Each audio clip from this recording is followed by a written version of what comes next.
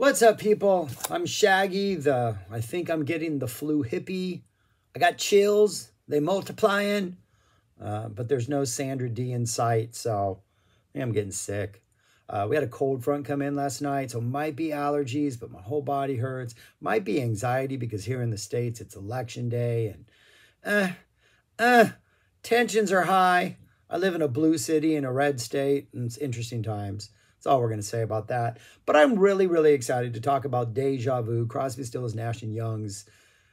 Crosby, Stills, and Nash's second album, their first one with Young, came out on my sister's birthday. She wasn't born yet. Back in 1970. And elsewhere on this channel, I started doing the Neil Young discography. I'm going to go through every single studio album in order.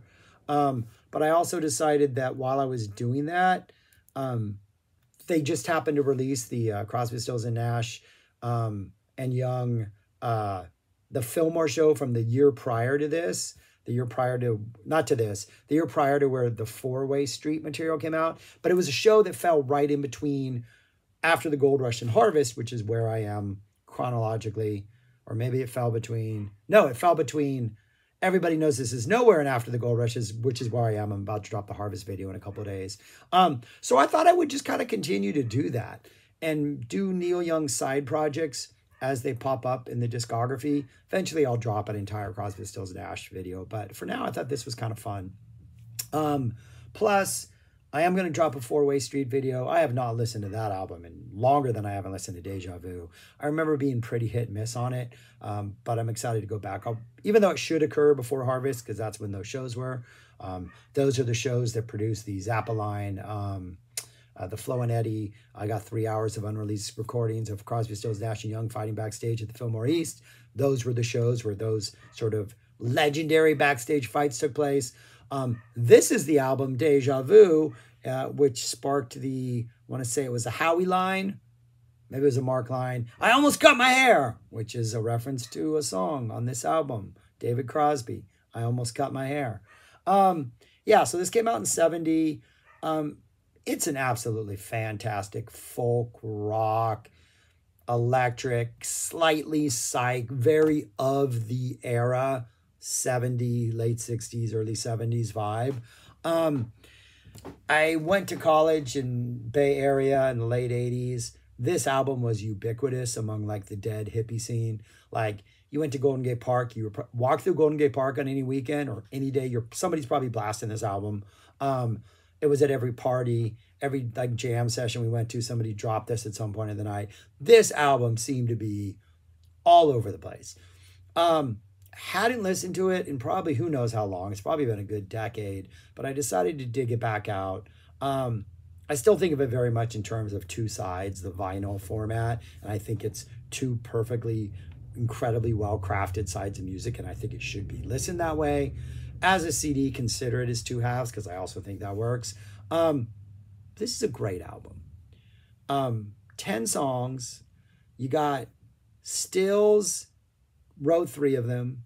Nash, obviously, you know the Nash songs when you hear them, wrote 2 of them. Crosby wrote 2. Neil Young wrote 2. And then they cover a Joni Mitchell song. And it's really, I would argue maybe there's one arguably weak track, the last track, Everybody I Love You, which is kind of a generic folk rocker to close out the album. It's not a bad track, but I don't think it's quite a fitting closer, just because everything else before it is just so epic. It's almost like, all right, we're just going to play out. But I don't think it's a bad song. I'm going to talk through the album, then I'm going to rank the songs very briefly at the end, since I've been ranking the Neil Young songs. It opens up with Carry On. Both sides open up with really good folk rock songs that take the acoustic instrument and make it kind of trippy and psyche and do really cool things with it. And they also have like cool changes that go along with it. The opening track, Carry On, it's kind of about a broken relationship, has this really cool sort of groove drop halfway through that goes into this early Santana meets early War type jam. Nice like doo-doo-doo-doo, organ comes in, some like pan percussion. We don't really get an extended jam, but the feeling is loose. The feeling is jammy. The feeling is very of this era. And they nail it. It's perfect.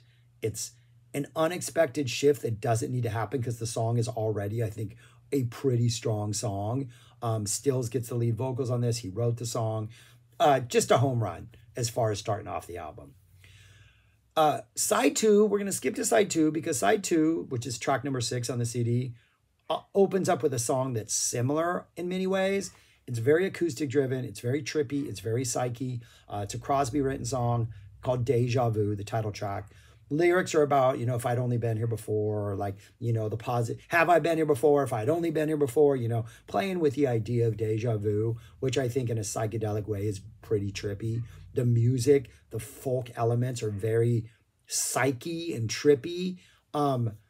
Just both openers, side A and side B, track 1 and track 6, just home runs. Just immediately pull you into the album and immediately are like, this is a folk rock group who can like be a little trippy, is of the era, is aware of like the Grateful Dead and Jefferson Airplane and other bands. Like, fantastic stuff. The second track on each side are the 2 Graham Nash songs, which means they're really pure, they're really melodic, they're really clean, they're really radio friendly. They're the songs that everybody loves who isn't really into music. Teach Your Children is the second track, kind of a leaning into a country vibe, almost like a Dire Wolf vibe, like an early Neil Young vibe. Musically, I like the music. I like that they're going that kind of country folk vibe. The lyrics are weird. Teach your children well, children's hell, all this kind of weird stuff. But Graham Nash has a purity about him and just a sweetness about him that, to me, isn't why I'm attracted to this album. But coming as the second song, excellent placement. Same with side 2. Second song is Our House is a very, very, very fine house. Song he wrote for Joni Mitchell. Very more Beatle-esque. A nice little piano, almost Eleanor Rigby-esque. Catchy, hooky. It's going to get stuck in your head whether you want it to or not. Again, not my favorite aspect of this album, but I think the placement on both sides is fantastic. Carry On, Teach Your Children. David Crosby's Almost Cut My Hair. We need more songs like this today. Fly My Freak Flag, an album rebelling against sort of conformity of society, about looking in the rearview mirror and seeing those cop lights, the theme that's going to pop up with Neil Young in a couple years down the line on one of his best albums. It's a song that I remember people making fun of in like Berkeley. Frank Zappa makes fun of, like, I almost cut my hair. But nah, man, these are good lyrics. Like Frank, they had long hair, and Frank pointed out the fact that it was a problem for society. Like, Crosby's doing the same thing. It's a very loose, jammy, almost like blues rock type number. Like, really, another one of those you could see Janis Joplin coming out and being like, I almost got, just screaming as like the band just like jams on behind her. Like, it's absolutely fantastic stuff, man. Like Janis Joplin flying her freak flag. She could tear down a building with the performance of this song. Really, really good song. Then we get Neil Young's Helpless. Just could have fit on After the Gold Rush, could fit on Harvest. Perfect Neil Young song. Just that help, that there is a town. Just the vocals, the achy Neil Young vocals. Just, it's Neil Young. Another, like I've been talking about, like the Neil Young templates that are laid down early in his career, that as you move on, you can almost apply any album to these early templates. He's just expanding on sort of previously explored ideas. Helpless, just expanding on like the After the Gold Rush vibe and kind of other early stuff. Just phenomenal, phenomenal song. And then side A closes out with a cover of Joni Mitchell's Woodstock. Arguably, yeah, the best song ever written about Woodstock, right? I mean, come on. The lyrics are aspirational. They're generational. Like, many people have tried to have Woodstocks over the years. I've gone on many a road trip to many a festival going, this is our road Woodstock. No, it's not. Like Woodstock, if I was of age, an age where I could sneak away and make it to New York from California in '69, I would have gone to Woodstock. Whether or not I would have made it, who knows? I would have enjoyed the highs. I definitely would have enjoyed the lows. I know my tendencies. I would have, yeah, I probably would have been one of those people that I should listen to the warnings about the certain types of things floating around and their particular colors, if you know what I'm talking about. But to me, Woodstock is a perfect song. Both Joni's original almost funeral-like pump organ. Is that what she's playing on that? I don't know what it is.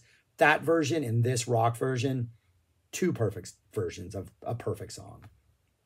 Side 2 will then continue after Woodstock. We get Deja Vu, we get Our House, we get a short little number by Stephen Stills, 4+20, kind of a personal number about his life, kind of a darker number, a little more depressing. Interesting balance where like Crosby's like, I almost cut my hair as his third song choice on side A, and Stills is like, depressing stuff, people. On this side, just kind of a low-key, somber type number that's pretty powerful.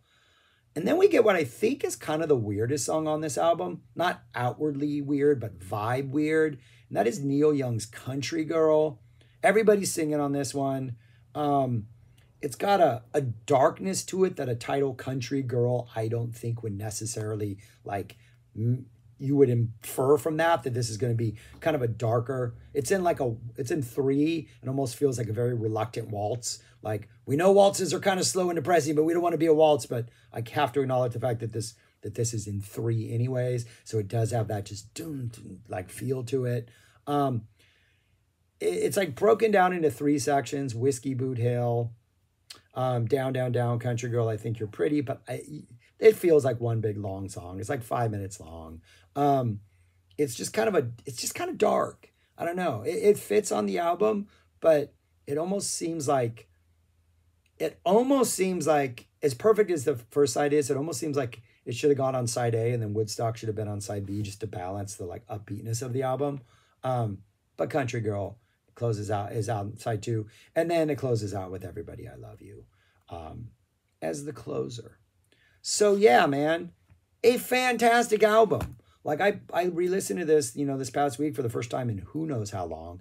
Really enjoyed it. Was surprised at how if somebody were to drop this album now, I think people would hail it as just fantastic. And Folk Psych is back. And it's like, maybe it's dated in the Almost Cut My Hair vibe, but we still have these like societal issues going on about conforming to a lot of different things. And maybe almost cut my hair and like, as far as like transgender rights go or things like that. Like, there is a blank slate of just protestness and left-leaning sort of politics that Crosby, Stills, Nash, and Young kind of lean towards that infuses this album in just the best way possible. Because it's like populism, like far left populism at its best, I think. Individual rights. Just, I don't know.